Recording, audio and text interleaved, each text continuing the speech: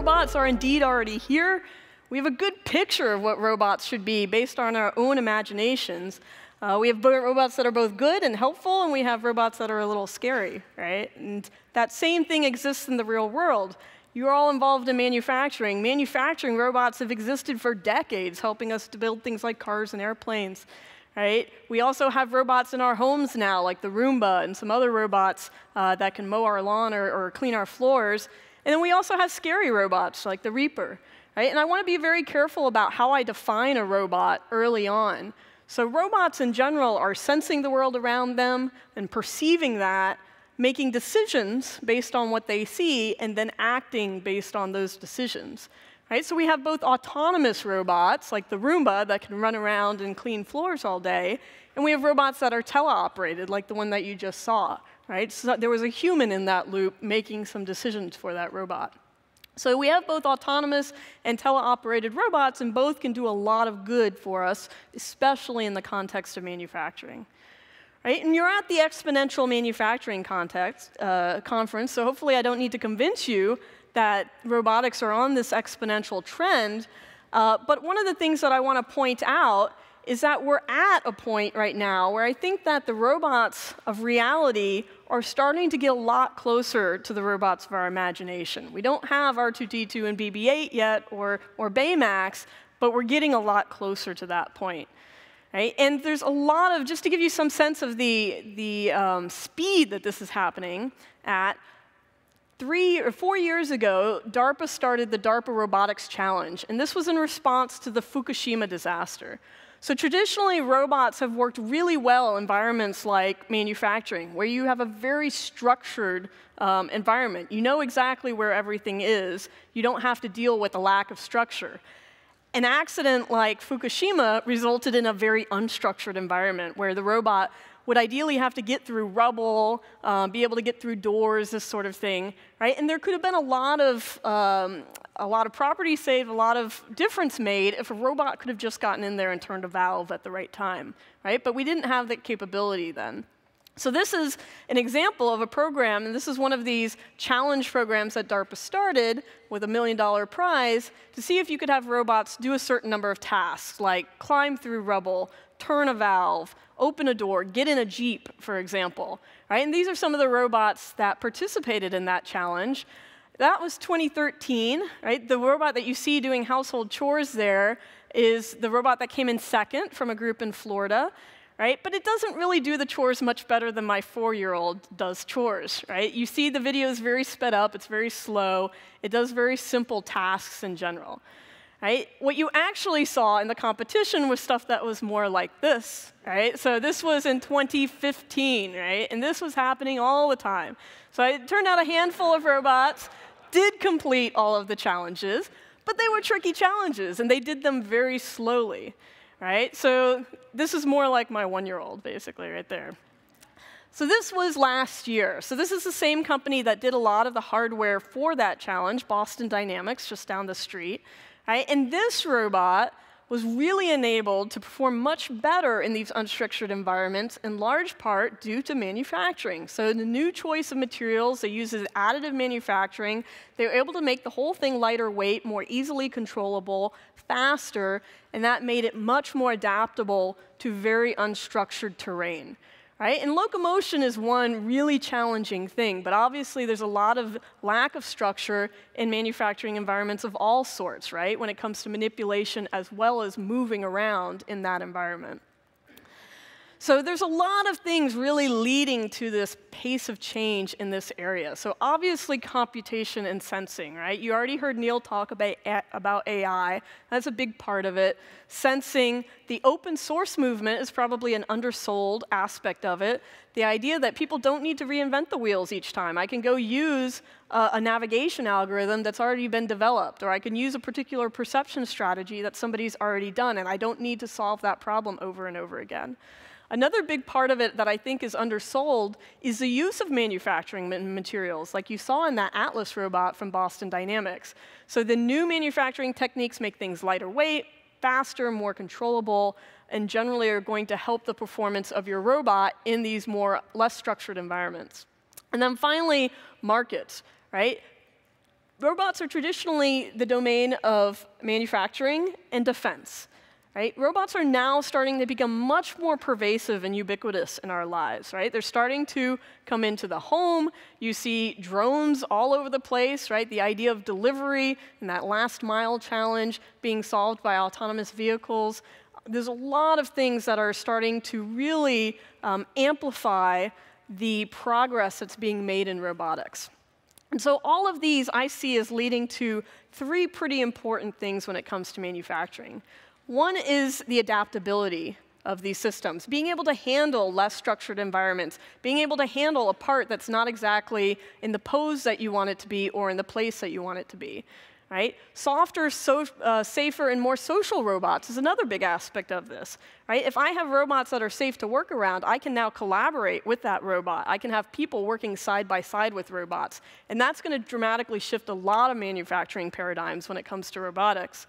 And then finally, robots that are more autonomous, that are able to do more on their own and handle these less structured environments on their own without people behind them. So if I want to give you some examples of trends that are going on in robotics. So my background is in academia, right? So I'm thinking kind of further out, 5, 10, 15 years out in general. But we want robots, for example, that can handle terrain that we don't know what's going on in that terrain. In fact, this robot was inspired by a cockroach. This is from Dan Kodachek's lab at UPenn. And you can see it handling things that, the robot that you just saw was incredibly powerful and robust, but would fall off the stage, right? And this robot would survive that fall, right? It can even do little robot parkour in the park there with those jumps. Right, this is another robot that if you have $10,000 to spend, you can actually go out and buy now. This is from Ghost Robotics. So the previous robot solved this problem of adaptability through the choice of materials and design of its legs. So it made very compliant legs. This robot uses particularly actuators to help it do things like climb a fence or even open a door and be able to go into your office, which I admit is a little freaky, right? So this gives you some sense of what those motors can do, right? If I'm talking about a robot in a manufacturing environment and I want it to do more, it's going to have to both create large impacts and absorb large impacts, right? This is what we are very good at with our muscles. And this is just down the road, Songbae Kim at MIT, who is developing this robot cheetah. It needs to be very powerful, very fast, but also be able to handle disturbances in its terrain, right? So you could imagine the same kind of thing going into a robot arm that's very fast, very powerful, but can handle small disturbances, recognize them, and still be safe around people. So this is moving from locomotion to a more traditional manufacturing paradigm of being able to pick things up. Right? This is actually a bin picking example from Right Hand Robotics, also in Boston. The project came out of Harvard, actually, and this is an earlier model of their technology. Right? But the basic idea of being able to manipulate, pick up, and even manipulate all sorts of different objects, when it comes to a bag of Cheetos, all the way to an apple, and it can even pick up a quarter, right? So the idea of being able to handle a wide variety of objects just by designing your physical system, right, the robotic part of it, so that it can grasp all of these different objects and handle them all in this very interesting way. Right, but AI can come into this too, right? As I mentioned, you already heard Neil talking about AI, right? And the basic idea that I have a lot of data and I can learn from that data, right? This is Google's arm farm. They have a big room full of robot arms. And so in this case, they're trying to learn good strategies of picking things up, even with a very simple pincher-type gripper, right? And so they basically sit there and try to pick things up over and over again, trying different strategies and recording what's successful and what's not. And this came out just this week from the OpenAI group that involves Elon Musk and a bunch of other people in machine learning and AI and robotics. And what you're seeing in this video is really cool. It's a convergence of a lot of the technologies you're learning about here today, of virtual reality, AI, and robotics. And what's happening is a person in virtual reality is doing a block stacking task, right? So they're putting the blue block on top of the red block, the green block on top of the white block.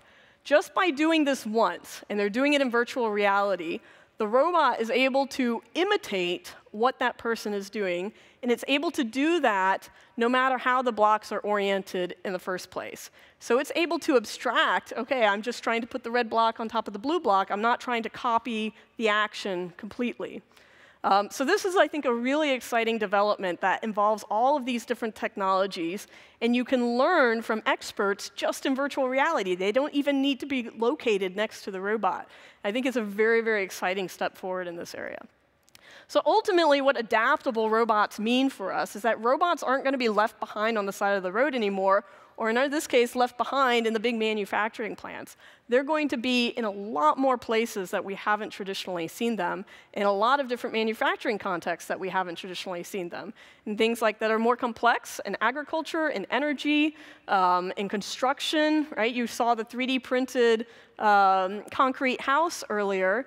Right? One of the big challenges there is actually how I would do wiring, how I would do plumbing. Right? And if I have more agile robots, I can actually do things with these flexible substances that I couldn't do before.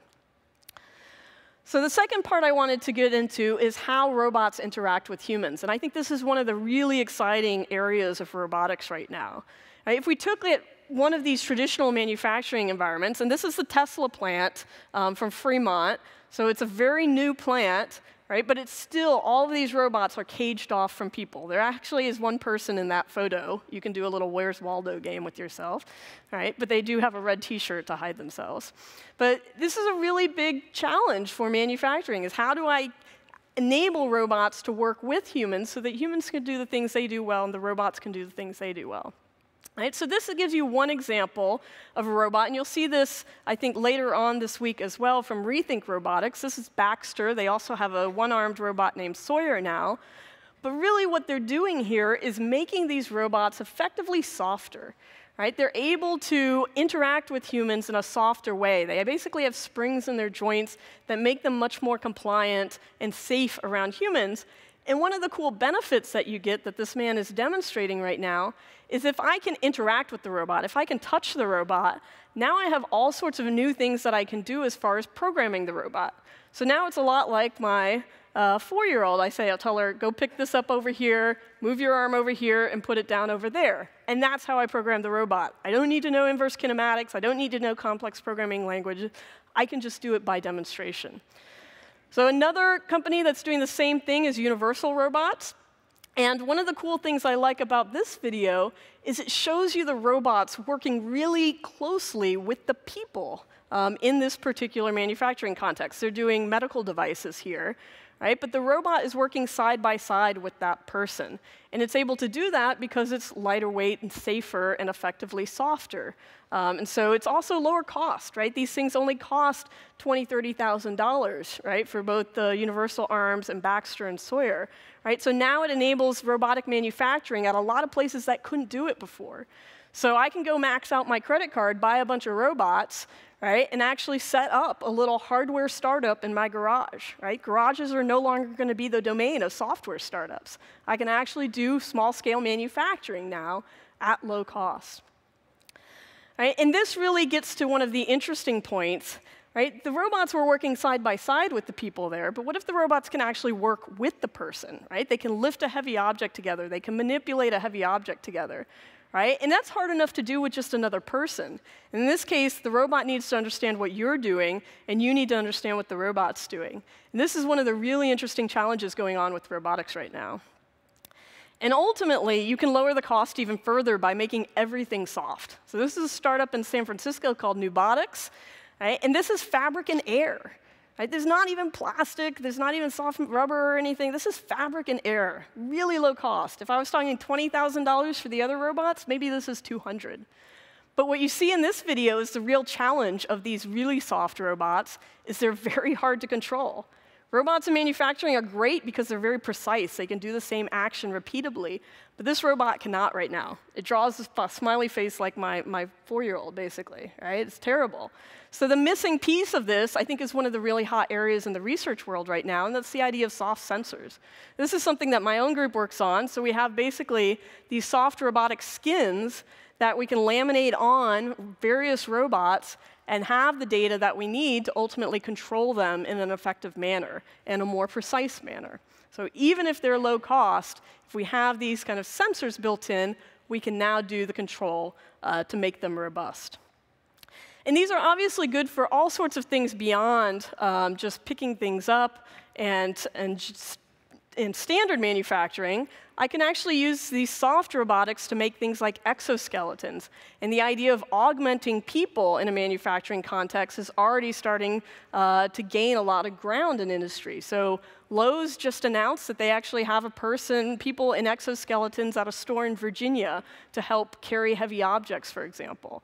Right? And one of the problems with traditional robotics for these kind of tasks is they're big and clunky and metal and heavy, right? But soft robotics solves a lot of those problems. And this is why this is such a particularly important area, I think, in robotics for manufacturing right now.